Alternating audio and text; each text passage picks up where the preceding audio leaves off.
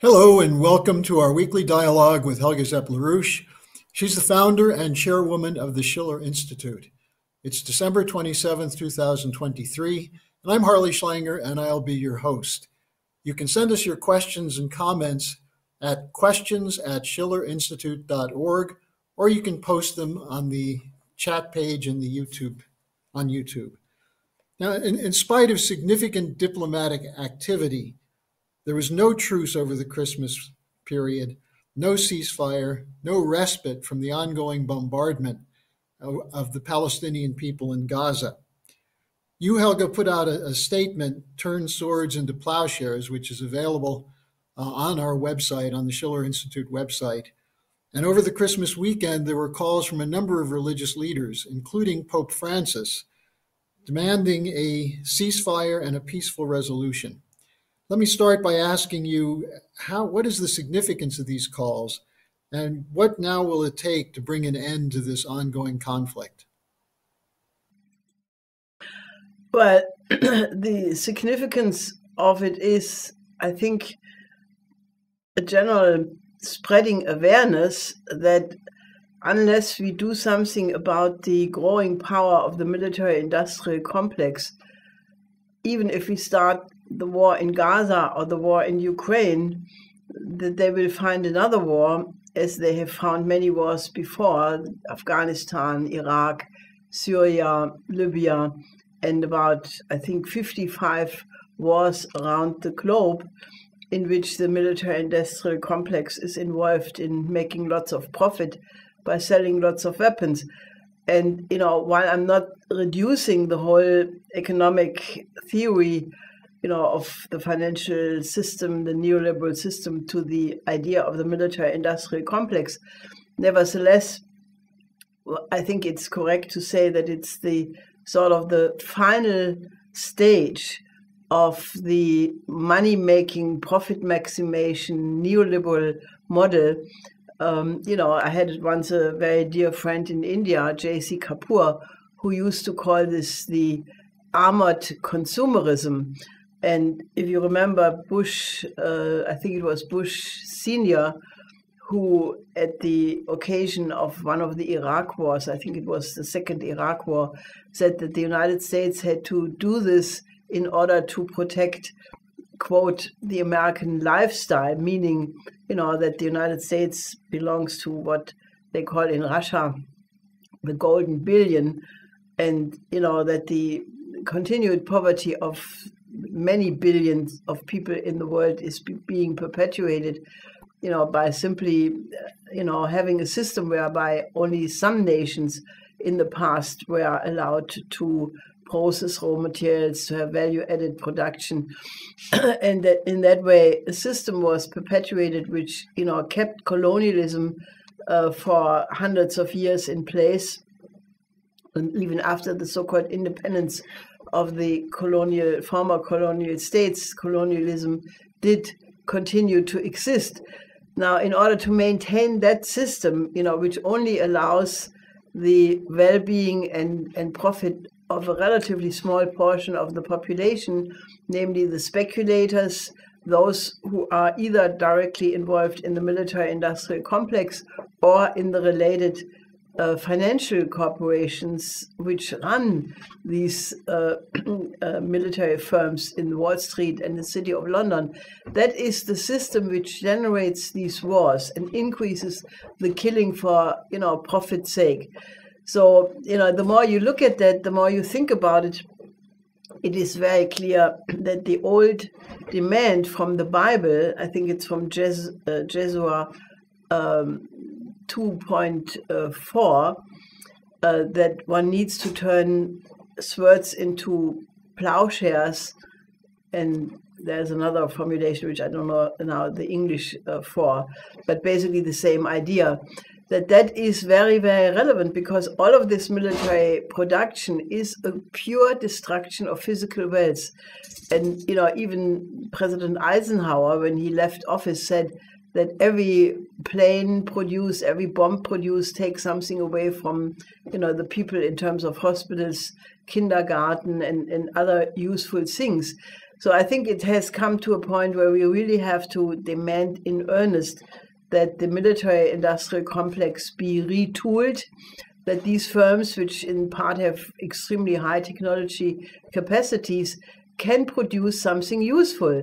All you have to do is make the political decision to do it, then take some, design engineers, tell them here are the capacities, how long does it take to retool these and produce, instead of F-15, F-16, F-35 bombers or missiles or other military goods, what does it take to retool these industries to produce fast train systems, which can go 350 kilometers an hour, soon 600 kilometers an hour, like the Chinese are doing, or other useful things, including really high technology areas in the nuclear field.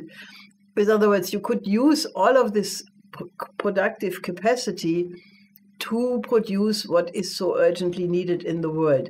This, however, does need a political mobilization, because that's not going to be a voluntary act by the owners of the military-industrial complex to do this. But given the fact that society is falling apart, I think there will be a growing demand, and therefore I was, I wrote my Christmas message just thinking about it.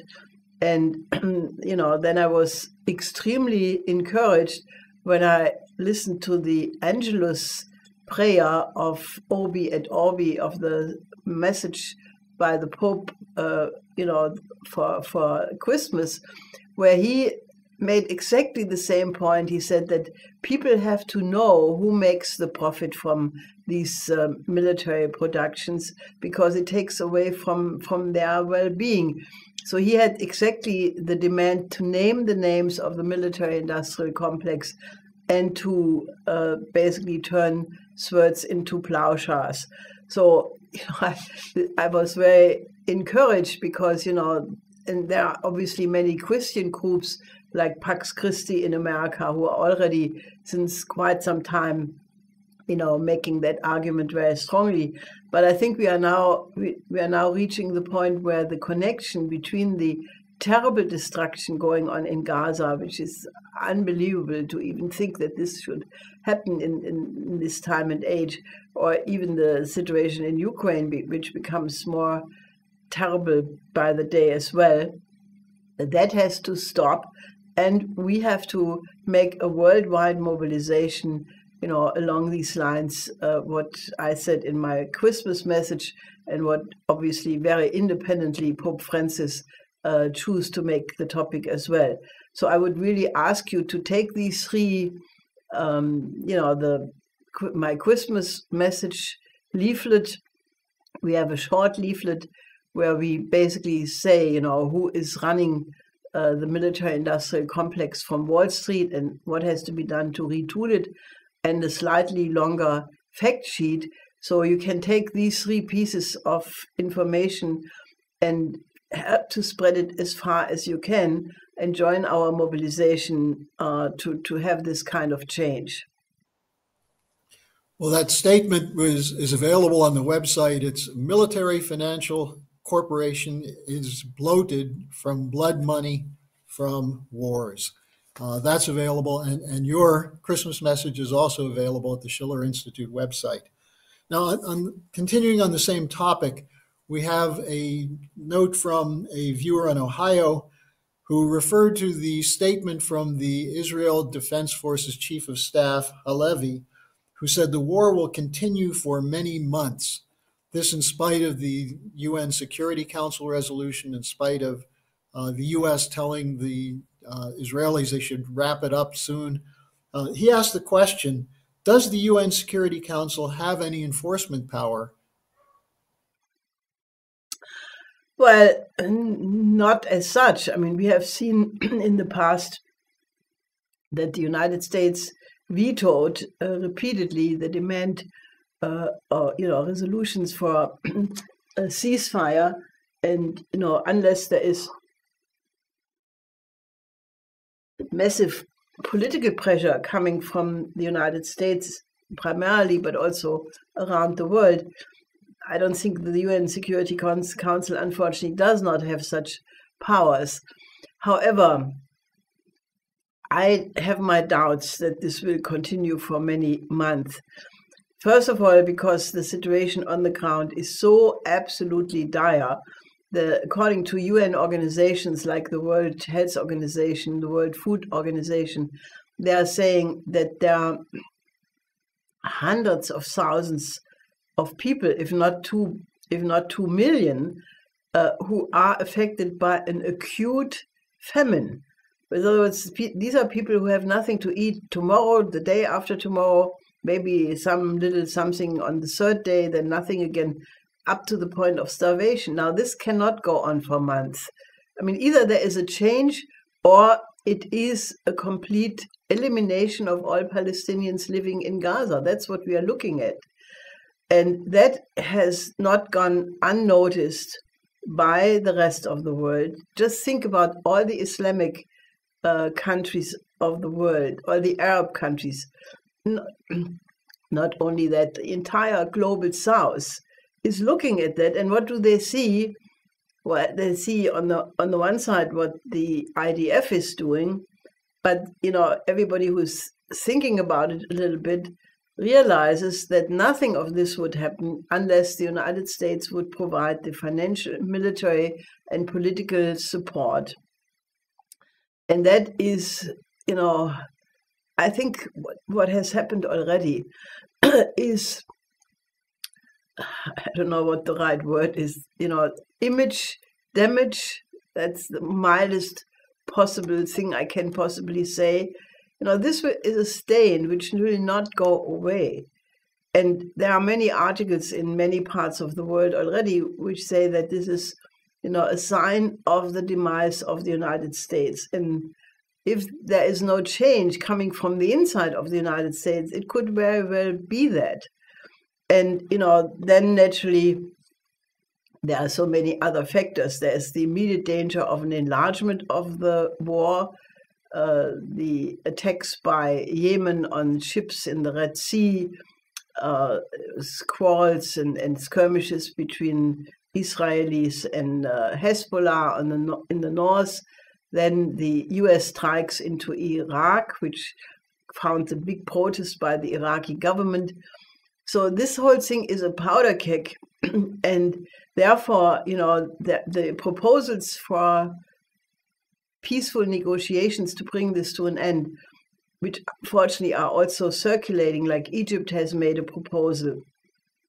Then there seems to be a proposal which was published only by a remote Palestinian website, then picked up by an Israeli website, but it includes, a whole series of demands: a pause, an exchange of prisoners, and there, very importantly, is mentioned the leader of the PFLP, Sadat, and the Palestinian leader who is now in jail since 20 years, Marwan Barghouti, who is recognized by the entire international community, but especially all the Palestinian factions, that he should be released in the next prisoner exchange as the one person who could unify the Palestinians and have an agreement leading to a peaceful solution.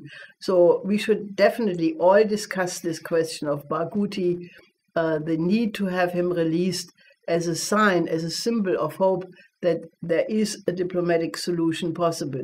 So I would ask all of you to join in our campaign to demand his release, because he is a person who is definitely respected, and that would be a sign that a solution can be found.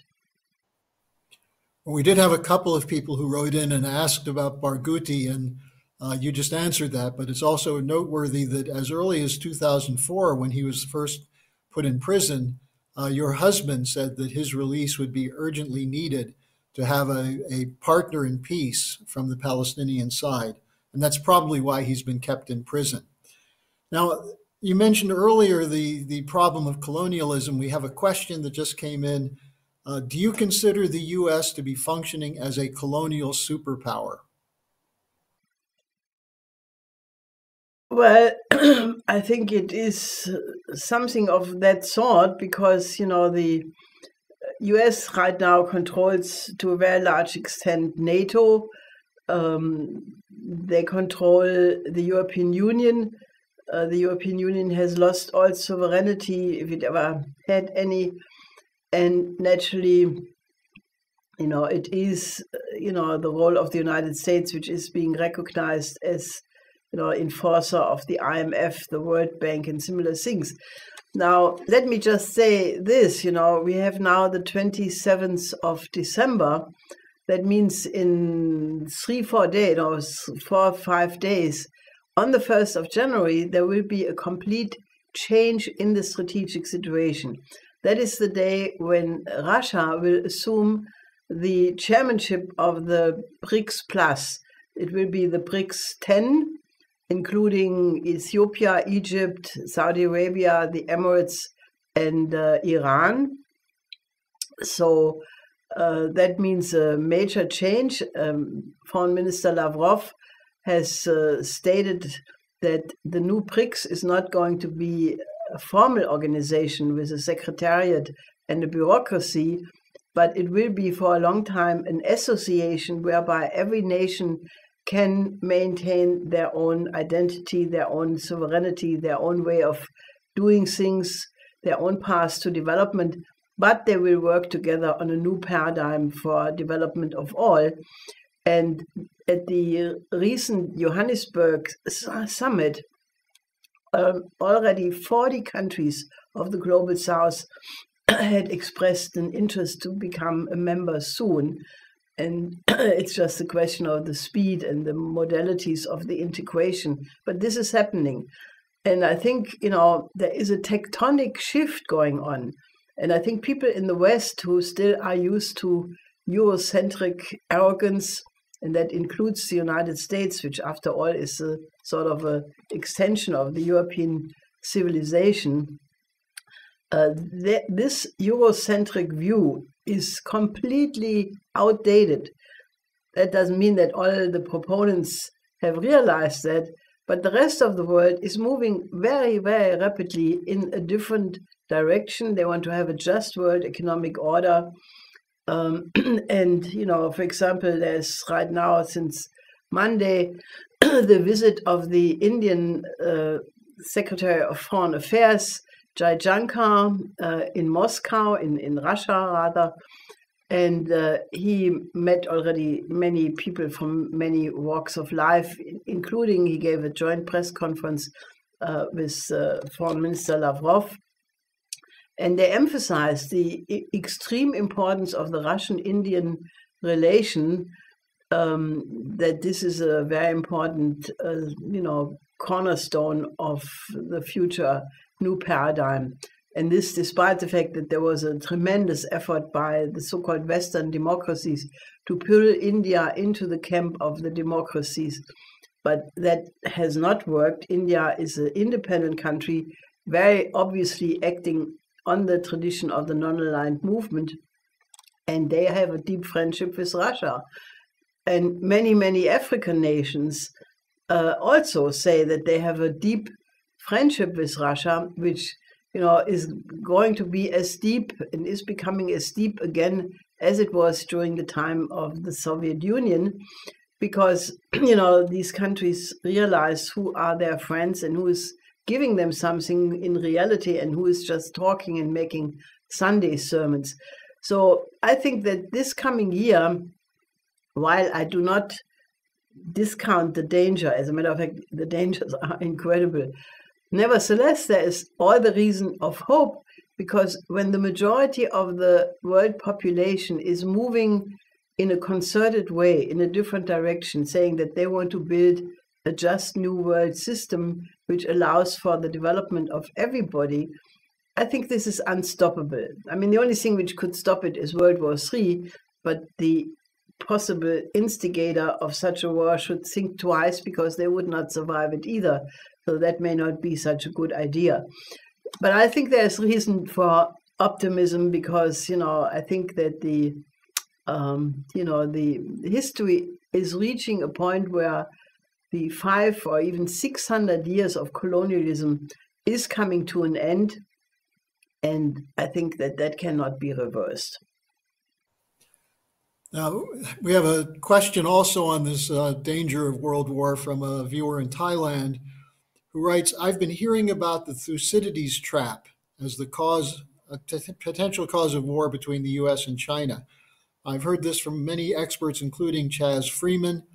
What is the Thucydides trap, and does it make war between the U.S. and China inevitable?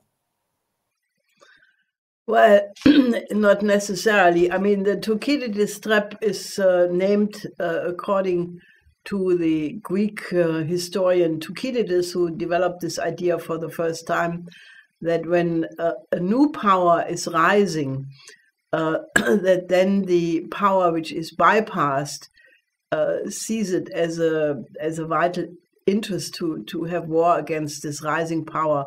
And he discussed this in the context of the Peloponnesian War between Sparta and Athens, which, as everybody knows, was the beginning of the demise of Greece, from which it has never really recovered. So that is the reference, and there are about, I think, 12 cases in history where a rising power replaced the previous top one, where it led to war. And there are about 4 cases where such a rise occurred without leading to war. And some people make out of that a theory, as if that would be a natural given. Now, in the age of nuclear weapons, the United States being the second largest nuclear power, China is becoming very rapidly the largest economic power. Militarily, they're still very much behind. But given their strategic relation with Russia, that is sort of compensated. It should be clear to everybody that if it ever comes to war between the United States and China, that is as good as the end of the world. Because, it is the logic of nuclear weapons that not one will be used, but a large enough arsenal to cause the extinction of the human species. Now, Xi Jinping just made a speech in the context of the 130th anniversary of Mao Zedong, where he said that China, under no circumstances, will allow a secession of Taiwan, and that it will continuously push the peaceful unification. But he also made it very clear that those who are instigating a possible secession of Taiwan have no chance of doing that without having the extreme consequences to bear. Now, I think we are in a very dangerous dynamic because, the Turkish Foreign Policy Committee just voted that Sweden can join NATO. This probably will lead now in the short term to a vote of the General Parliament in Turkey. Erdogan is very much against it. But in Sweden, I was just told today by some of our friends from Sweden, there is a debate that war with NATO, between NATO and Russia, including Swedish territory, is going to happen 5 years from now or whatever. And in Finland, similar voices, articles have appeared saying that it will only take 2 years before you have a war involving Finland with NATO and Russia. In Germany, there are think tanks, some scribblers, some absolutely irresponsible. I have to contain my language because I get really very angry when I read stuff which can only lead to the destruction of civilization. And then these so-called experts, they say, yeah, we need to have a complete mentality change in Germany. We have to have a militarization of every pore of society. We have to discuss the war militarization in the clubs, in the city councils, in the state parliaments. Just every aspect of society has to be made aware that soon we could have bloody corpses being carried through the villages again in the context of a war with Russia. This is so irresponsible. And I can only say, that I can only ask all of you, our viewers and hopefully friends, to join with us in a mobilization that this course of action is insane, because it will lead to the destruction of the entire human species. I mean, there is no need to be an enemy of Russia or China or the global south. And the alternative to this kind of militarization of society is exactly what we talked about in the beginning, the retooling of the military-industrial complex. And that, again, naturally will only happen if there are enough forces in the civil society demanding it, like farmers, trade unionists, entrepreneurs, public officials.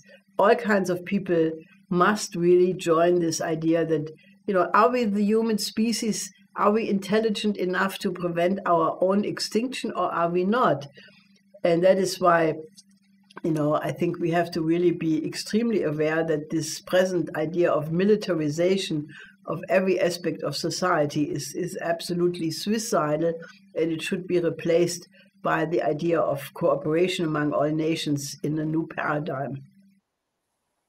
Again, you can get Helga's statement, her Christmas message of turning swords into plowshares. That's available at theschillerinstitute.com, and also our fact sheet on essentially what is the outline of the military financial complex, and what are they funding, and where are your tax dollars going instead of into infrastructure, healthcare, and so on.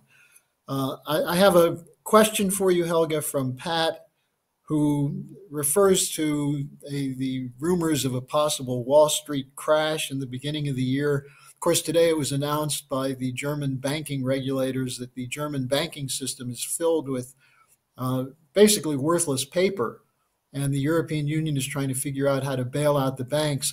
What's your thought about what we face with the financial system in the coming weeks and months? Well, I think we have both the American banks, but also the German banks now admitted by the Bundesbank, sitting on unrealized losses. You have a very high interest rate, both in the United States and less so in Europe, but still very high.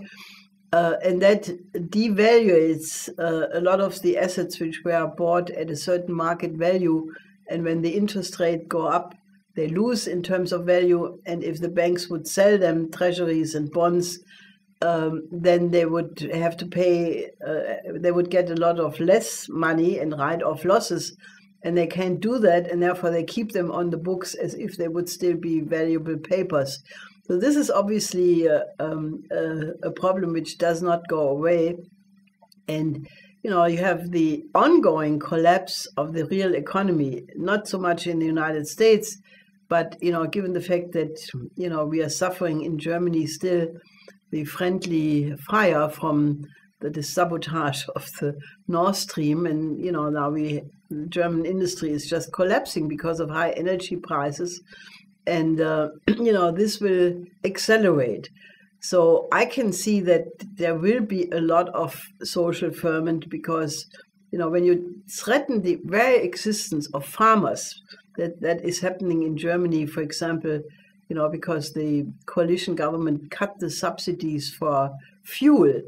And for the farmers, that is just the absolute red line, which makes their farming not sustainable anymore. So they will go on the streets big time in January, in coordination with the truck drivers, in coordination with the locomotive drivers.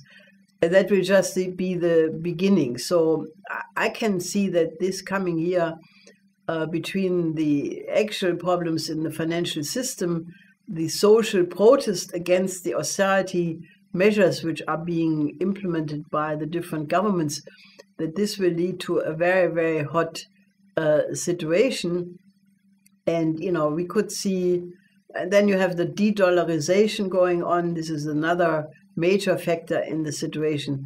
So we are sitting on a rather, I would say, volcano in terms of, the financial system. And I can only say there would be a way to solve it. The four points of my late husband, LaRouche, are absolutely applicable to the situation today. They, in turn, are part of my 10 principles for a new security and development architecture. And that is the only way how we can get out of this crisis in a peaceful way. It's possible. It would be politically, that's so mind-boggling. It would be very easy.